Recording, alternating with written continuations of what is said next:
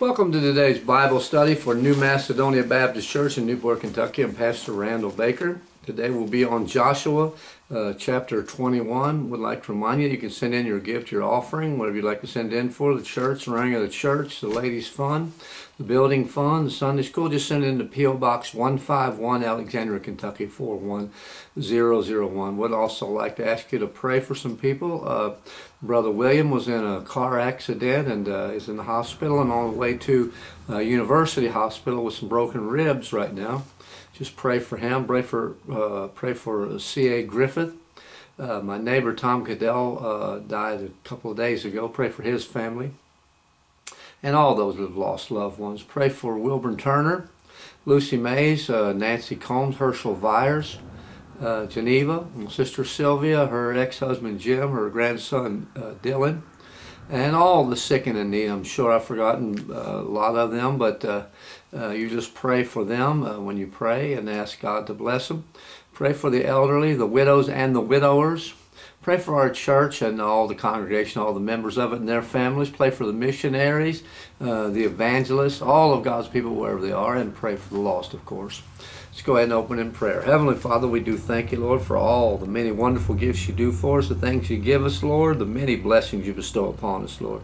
Just bless those that are sick, injured, those in need, those that have lost loved ones. Bless and comfort them and be your will. Just be with us in all things. Guide and direct our Bible study today on Joshua chapter 21. Just bless the reading of your word, Lord, and then just give us understanding if it be your will. We thank you for it. Thank you for all the many wonderful things you do. Just bless us, Lord. Forgive us of our transgressions and our shortcomings, Lord, and bless us to be what you would have us to be. Let us give you all the glory, praise, and honor. In Jesus Christ's name we do pray, and amen. As I said, we are on Joshua chapter 21, beginning in verse 1. And right now we'll just read verses 1, 2, and 3. And it says, Then came near the heads of the fathers of the Levites unto Eleazar the priest, and unto Joshua the son of Nun, and unto the heads of the fathers of the tribes of the children of Israel. And they spake unto them at Shiloh in the land of Canaan, saying, The Lord commanded by the hand of Moses to give us cities to dwell in, with the suburbs thereof for our cattle. And the children of Israel gave unto the Levites out of their inheritance, at the commandment of the Lord, these cities and their suburbs. So we will go ahead and talk about those cities in a minute. As we know, the land of Canaan was divided up to the tribes of Israel from chapters 13 of Joshua up to this one, including this one, chapter 21. In chapter 21, the cities, not the whole nation areas, but just cities and lands surrounding them, were given to the Levites. The Levites were the seed of Levi, the third son of Jacob and Leah. And the Levites were chosen out of the 12 tribes of Israel to do the service in and around the tabernacle, and then the temple when it was built. Some of them were chosen to be the priests, and we'll see that in just a minute. After the firstborn of Egypt, before the Passover, after they were killed, God took the firstborn of Israel as his inheritance. And they were intended to be the priest and the servants in the temple. But when Moses and Joshua were on the Mount Sinai, and they were receiving the Ten Commandments, or Moses was anyway, the Israelites, and this included the firstborn, who should have been the leaders there, the firstborn made a calf, golden calf, and they worship it.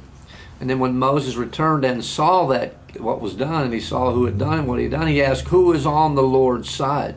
And the Bible says that the Levites then came over, that they came over with Moses. And Moses told them to strap on their swords and kill those that were involved in that, and they did that. They killed very many of them that led the rebellion against God. Now God then at that time rejected the firstborn and chose the Levites for their zeal that they had for God to be the priest and to be the service in the tabernacle. Now Aaron had been chosen, for one thing, before he had even been chosen, before probably to be the first high priest. And he had accepted the call of God, so he was chosen to lead the Israelites out of Egypt with Moses. And he was the first high priest because he was the firstborn. And then later on, of course, as God knows, and he knows all things, he was a son of Levi.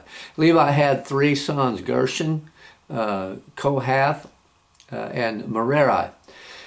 Now Aaron, as I said earlier, was the firstborn of Aram and Jochebed, and both of them were descendants of Kohath. So he was priest first because he was the firstborn, as I mentioned earlier, firstborn son, and then because he was a Levite and a Kohath.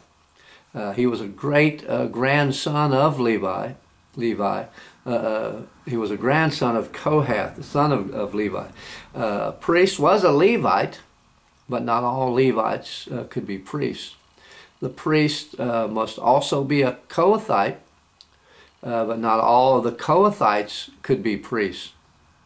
A priest must be a descendant of Levi, and a descendant of Kohathite, and a descendant of Aaron.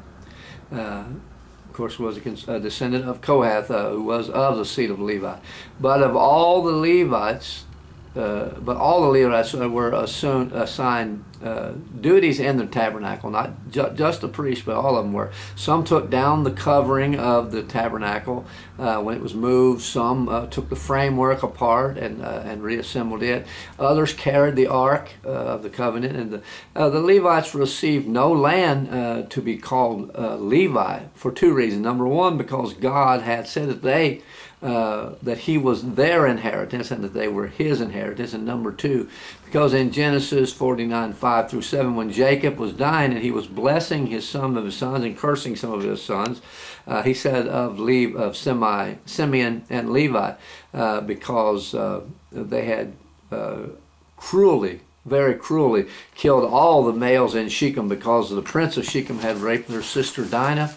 That they would be, because of their cruelty, not because they had avenged Dinah, but because of their cruelty, that they would be scattered and divided in Israel. Chapter 21 talks about the cities that were given to the Levites within the inheritance of the other tribes, not for their own, but their inheritance, but the other tribes' inheritance. This division was also done at Shiloh, where the others was done, where the other tribes had received their lands. The tribes all agreed to give the Levites land, cities, pastures for their cattle. As you know, cattle doesn't mean just cows; it also means sheep and goats. And Moses had been told by God to do this, and all the Levites now, they agreed to it. Verse 4 says, "And the lot came out of the families of the Kohathites, and the children of Aaron the priest, which were of the Levites, had by lot out of the tribe of Judah, and out of the tribe of Simeon, and out of the tribe of Benjamin, 13 cities." Now the Kohathites, as I mentioned earlier, were the tribe that Aaron and his seed were from. As the priests, they were given different cities from the rest of the Kohathites. The priest cities were close to Jerusalem, where the temple was located. Because of their service in the temple, they had to always be available for sacrifices and offerings and everything else that had to be done within the temple. They had to be close to the temple all the time. Their cities were taken from the inheritance of Judah, Simeon, and Benjamin. It was 13 cities. These cities are going to be named here in a bit, and given in the verses 9-19. And there were 13 cities, the Bible says. Verse 5 says this, "And the rest of the children of Kohath had by lot out of the families of the tribe of Ephraim, and out of the tribe of Dan, and out of the half-tribe of Manasseh, 10 cities."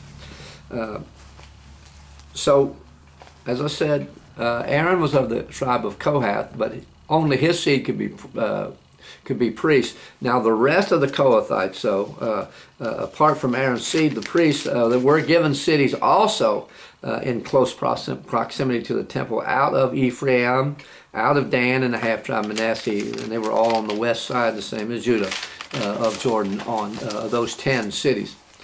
And then verse 6 says this, "And the children of Gershon had by lot out of the families of the tribe of Issachar, and out of the tribe of Asher, and out of the tribe of Naphtali, and out of the half-tribe Manasseh in Bashan, 13 cities."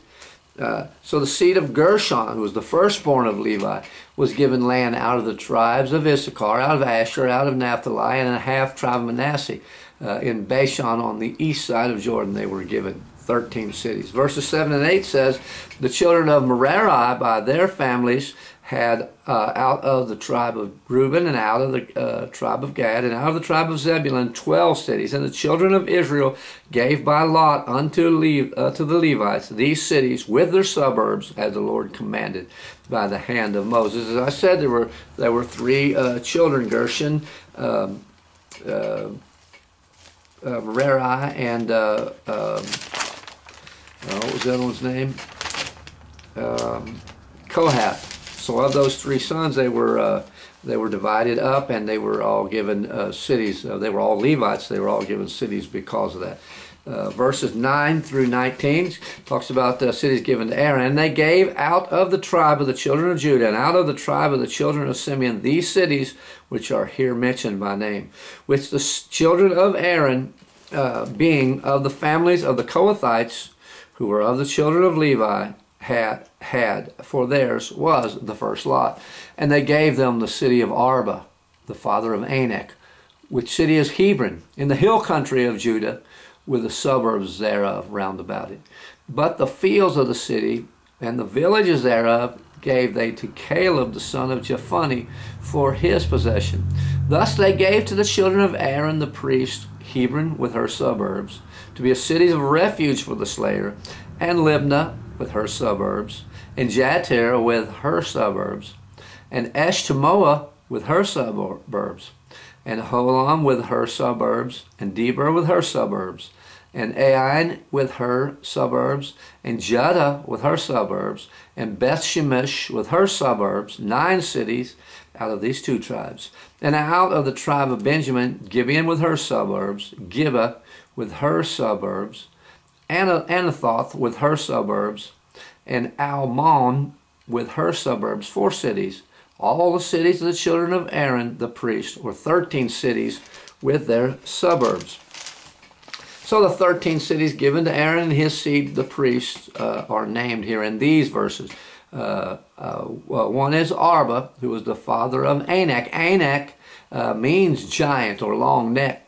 The book of Numbers says that Anak was the forefather of the Anakims, who we know to be the giants. Arba was also called Hebron. It was in Judah, as the Bible said there, and some of this land had already been given to Caleb for being a faithful spy.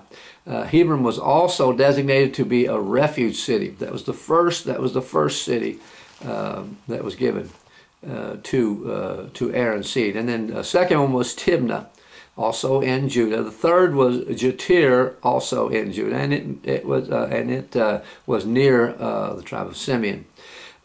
Fourth was Eshtemoa in central Judah. The fifth was Holon of Judah, and 6 was Debir. It was near Hebron in Judah. 7th was Ain in southern Judah, and near Simeon again. The 8th was Judah, was a few miles south of Hebron in Judah. The 9th was Beth-Shemesh in the northern Judah, between Judah and Dan. These 9 cities were in Judah and Simeon. The 10th one was Gibeon in the central and sort of the western section of Benjamin. 11 was Gibeah. It was also in Benjamin on the southern border near Judah. The 12th rather was Anathoth, a city in Benjamin, the hometown of the prophet Jeremiah. The 13th was Almon, also a city of Benjamin. And that completes the 13 cities that were given to the priest, the seed of Aaron. Verses 20 through 26 says, and the families of the children of Kohath, the Levites, which remained of the children of Kohath, even they had the cities of their lot out of the tribe of Ephraim. For they gave them Shechem with her suburbs in Mount Ephraim to be a city of refuge for the slayer, and Gezer with her suburbs, and Kibzaim with her suburbs, and Beth-horon with her suburbs, 4 cities. And out of the tribe of Dan, Eltekeh with her suburbs, Gibbethon with her suburbs, Aijalon with her suburbs, Gath-rimmon with her suburbs, 4 cities. And out of the half tribe of Manasseh, Tanakh with her suburbs, and Gath Rimmon with her suburbs, 2 cities. All the cities were 10 with their suburbs from the families, for the families of the children of Kohath that remained. These were all those that were other than, they were Kohaths, but they were not priests. The rest of the Kohaths that were not of the seed of Aaron, they were not priests. They also received cities in Ephraim. They received, the first one was Shechem in Mount Ephraim, also a city of refuge. Gezer in Ephraim, a city located, and it was at an important crossroads, and that was, we can read later on in the Bible, that it was well fortified by Solomon when he became king of Israel and Judah both. The third was Kibzaon, a town in Ephraim, and the fourth was Beth Horon in the hill country of Ephraim. This makes up the fourth city in Ephraim given to the Kohathites. Out of Dan also, out of the tribe of Dan was given 4 cities. And that was the fifth city then was called Eltekeh. The 6th was Gibbethon, the southwest of Geber, near the border of Jordan and Dan. Degalon in the central eastern section of Dan may be associated with Amos, the road to Emius.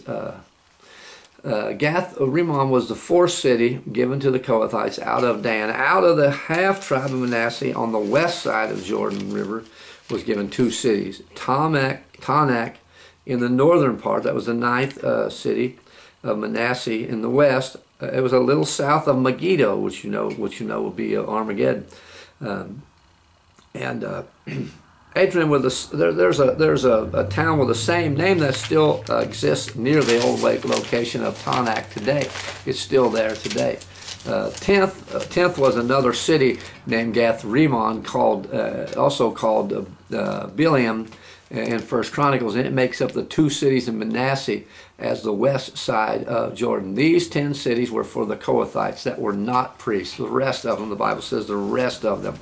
Verses 27 through 33 says cities that were given to Gershon, and unto the children of Gershon of the families of the Levites out of the other half tribe of the Manasseh they gave to Golan and Bashan with her suburbs, to be a city of refuge for the slayer, and Beth Beesh Terah with her suburbs, 2 cities, and out of the tribe of Issachar, Kishon with her suburbs, Dabarah with her suburbs, Jarmuth with her suburbs, in Gan-Nim with her suburbs, 4 cities, and out of the tribe of Asher, Mishal with her suburbs, Abdon with her suburbs, Helkath with her suburbs, Rehob with her suburbs, 4 cities, and out of the tribe of Naphtali, Kedesh in Galilee with her suburbs, to be a city of refuge for the slayer, and Hamath Dor with her suburbs, and Kartan with her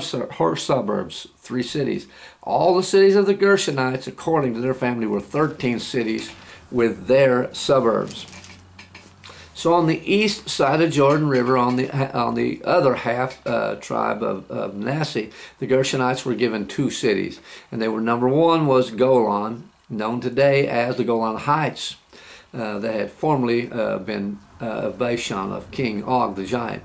It was also one of the 6 refuge cities. The second city given in Manasseh was Beshtira, which also called Ashtaroth. And it's in the central part of East Manasseh, from the inheritance and then from the inheritance of Issachar was given to the Gershonites the cities of, which was the 3rd city, Kishon rather, in Issachar, and it might have been the place where the Kishon River or brook it's talking about in some other parts of the Bible, it runs through, and may have been the place where Elijah had the priests of Baal executed. The 4th city given, it was also in Issachar, was Dabarah. The 5th was Jarmuth. It was near to the Jordan River in Issachar's border, or on Issachar's border. The 6th was in Gammin, and that was 4 cities in Issachar given to the Gershonites. Out of Asher was given the Gershonites the city of, and the 7th one was Mishal in the southern part of Asher near Zebulun. The 8th was Abdon. The 9th was Helkath, which was a city in the most southern part of Asher. The 10th was Rahab, and it may have been in the north of Asher near Tyre. Some of these cities are lost and they don't know exactly where they were exactly. That was the 4 cities of Asher out of Naphtali was given. And these were, the 11th was Kadesh. It was in the central Naphtali. It was cities of refuge. The 12th was Hamath-Ador,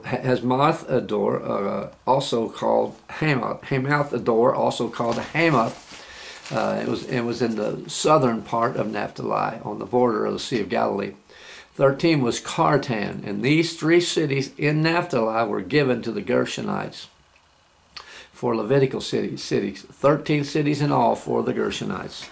Verse 34 to 42 said, "And unto the families of the children of Merari, the rest of the Levites, out of the tribe of Zebulun, Jokneam with her suburbs, and Kartan with her suburbs, Dimnah with her suburbs, Nahalal with her suburbs, 4 cities. And out of the tribe of Reuben, Bezer with her suburbs, and Jehazzah with her suburbs, Kedemoth with her suburbs, and Mephathah with her suburbs, 4 cities. And out of the tribe of Gad, Ramoth and Gilead with her suburbs, to be a city of refuge for the slayer.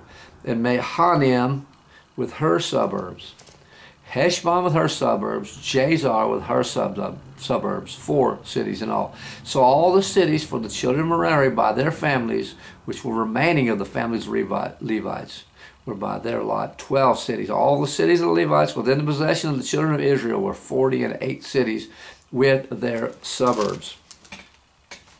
So to the family of Merari, which was the 3rd son of Levi, was given to them to live in. Out of Zebulun, they had Jokneam in the southern Zebulun near the borders of Manasseh and Issachar.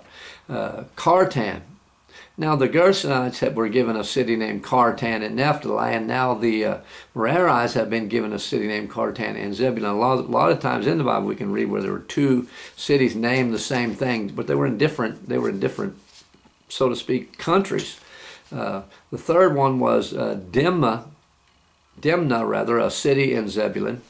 4th was Nahalal, and Judges 1:30 says that the Israelites didn't drive out the inhabitants of Nahalal, but that they become tributaries to the Israelites. These 4 cities were inside of Zebulun, and they also had cities within the tribe of Reuben on the east side of Jordan. And so that make the 5th city was Bezer in the northeast of Reuben. The 6th was Jehazzah, and it may be the same as Jahaz, in the east of Reuben, near Moab and Ammon, between those 2 places. The 7th was Kedemoth, north of Jehazzah in Reuben. And the 8th was Mephath, in northern Reuben, near the border of Gad. These were 4 cities in Reuben given to the Merarites. Out of Gad they were given, as the 9th city, Ramoth and Gilead in the northern section of Gad. And that's near the border of Manasseh in the east. And there was a city of refuge. That was a city of refuge as well.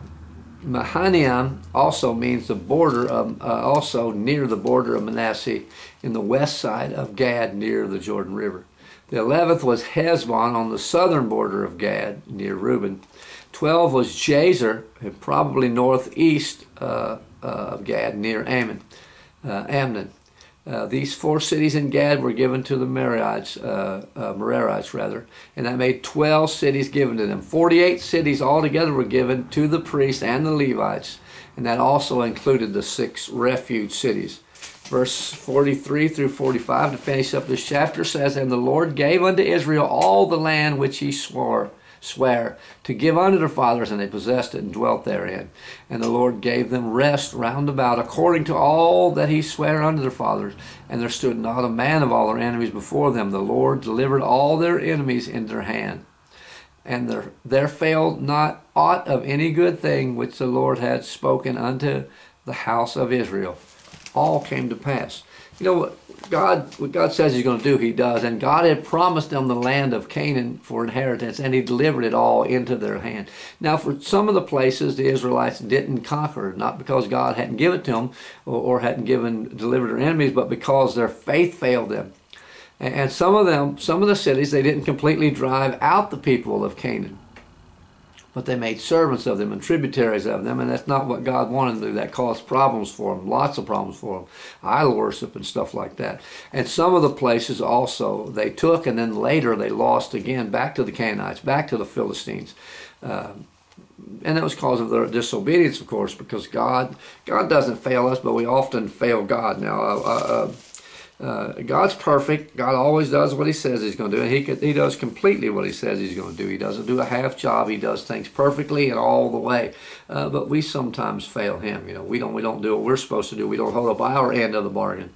But God always does his, and God had given them this inheritance just as he said he would. He defeated all their enemies. A small little nation came in and defeated great big giant areas. There would be several of these nations that would join up together, and they would still be easily defeated by God. But then sometimes, for whatever reason, Israel would just think, we can't defeat these people, and then of course they wouldn't be able to, because they wouldn't have God's help to do it. They wouldn't have God in their work fighting for them.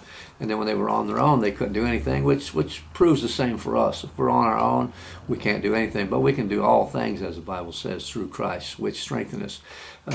Just go ahead and study on Joshua chapter 22 and see what God has for you. It looks like it'll be the eastern tribes, how they have returned to their land after they had come over and helped the western tribe get their lands.